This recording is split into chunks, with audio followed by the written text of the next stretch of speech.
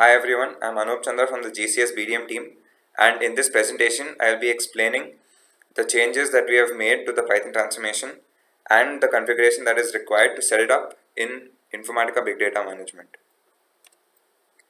So I will begin this presentation by giving you a brief introduction to the transformation, followed by some of its properties and the bottlenecks that it faced on 10.2.1.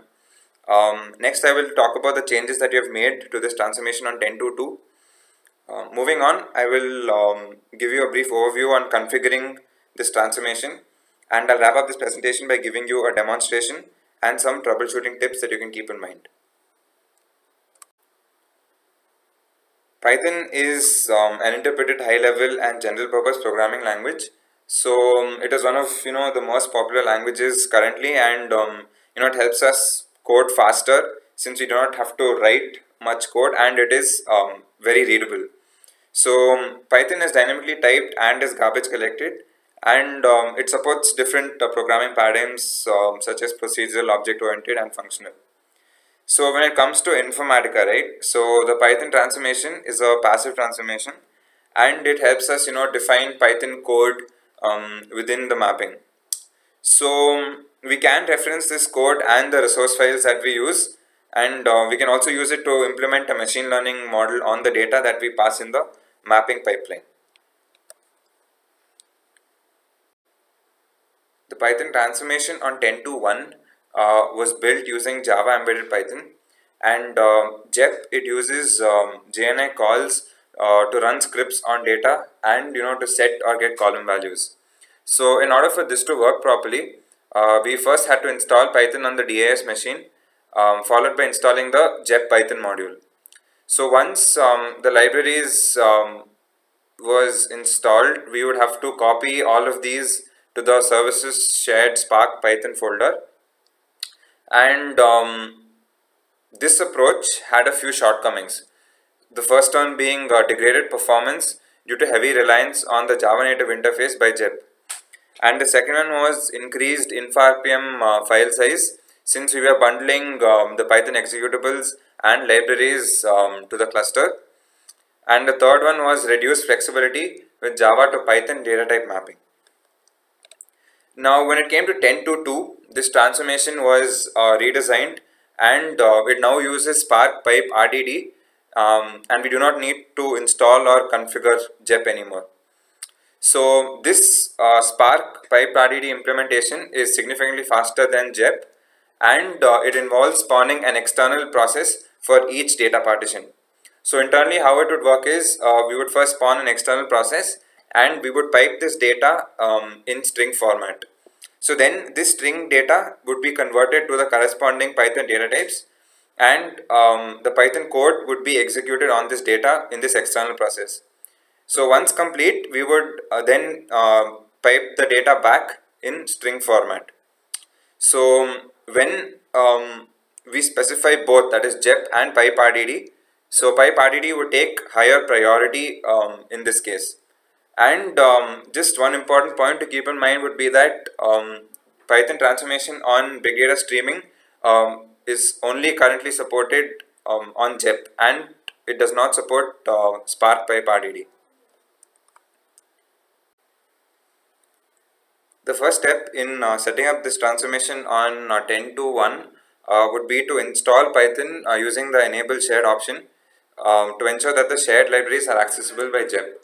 So once Python, JEP, and any other third-party modules that we want to use have been installed, we have to copy all these files onto the services shared Spark Python folder in the Informatica installation directory on the DAS machine.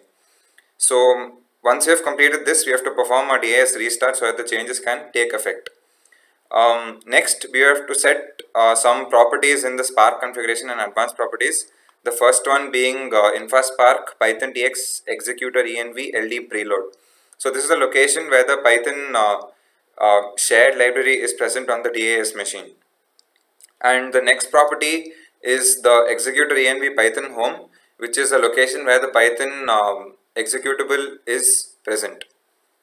And the third property would be the Python TX submit lib jep home. So this is the location on the DIS machine where the JEP package is installed within Python. Now when it comes to 10.2, we do not have to install Python on the DIS machine, but if we have a valid installation of Python on the data nodes of the cluster, that would be sufficient. So there are two mandatory properties that we have to set in the Hadoop connection. So the first one would be the InfraSpark Python TX exec, and it should be set to the location where the Python executable is present. Just keep in mind that this is on the cluster and not on the DIS machine. And the second property is the InfraSpark Python TX executor env Python home, and this is a location where the standard Python libraries are located. So here, for example, we would specify /usr, and the Python in this case would search usr/lib/python version for the libraries, and the Python version would be picked from the previous property. So the next properties are optional, and they would be the InfraSpark Python TX buffer size. So in the earlier slides I mentioned that we would create an external process to which the data is piped. So this property configures the buffer size when that happens. So the default is 8 KB. And the InfraSpark Python TX separate work directory dictates whether each task that is executing the Python code should have a separate working directory, and the default value is true.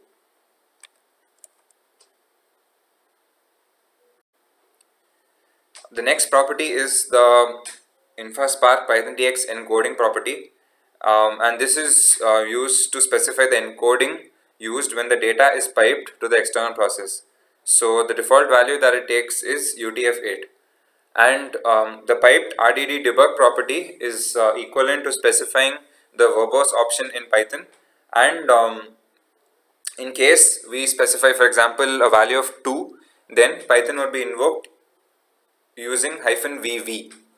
And the last property is a custom property which lets us specify any environment variables that the external process uses when the Python code is executed. So let's move on to a demonstration which will give you a clearer idea on the setup process that I just described. Alright, so I'm in the Hadoop connection which I'll be using for mapping execution, and in the Spark configuration advanced properties, so I would have set two variables, namely the Python TX exec variable which is pointing to user bin Python. Now this is a location where the Python executable is present on the cluster, and the second property would be the executor env Python home, and this is set to /usr. So Python would basically look under /usr/lib and Python 2.7 because that's the version of Python that I'm using from the cluster. So we can verify the same by going here and typing which Python. So we can see that Python is installed in this location, and the Python version that I'm using is Python 2.7.5. So the current directory that I'm in is the location where the Python standard libraries are present. So now that you have verified this, let's just go to the developer client where I've created a mapping, and this mapping just is very simple, and it reads from Hive and writes to Hive. Now in between I've introduced a Python transformation which performs a simple action. So basically it checks whether the custom ID is greater than this particular value. If it is, it sets the output port value to yes, otherwise it sets it to no. So we can see that this mapping has completed successfully, and this brings us to the end of the demonstration. Before we wrap up, it's important that you keep these points in mind when using this transformation. The first point is that binary and complex data types are not currently supported. The second point is that the data integration service does not validate the Python code that we specify within this transformation. And the third point is that the resource file that we use within this transformation, it has to be placed on the DAS machine and not on the data node on the cluster. So in case we specified on the data node, we would hit an list index error in Python. So the last point is that the resource file that is used in the transformation, it has to be generated using the same Python version that is being used on the cluster. If you have any doubts or if you need any further information, you can refer to the links that you see on screen. So one is for 10.2.1 and one is for 10.2.2, since there's a lot of change between the two versions, and another is a KB that you can refer to, which provides steps on how to install Python on the DAS machine. So this brings us to the end of the presentation, and if you have any feedback, we would love to hear from you. And thank you and have a good day.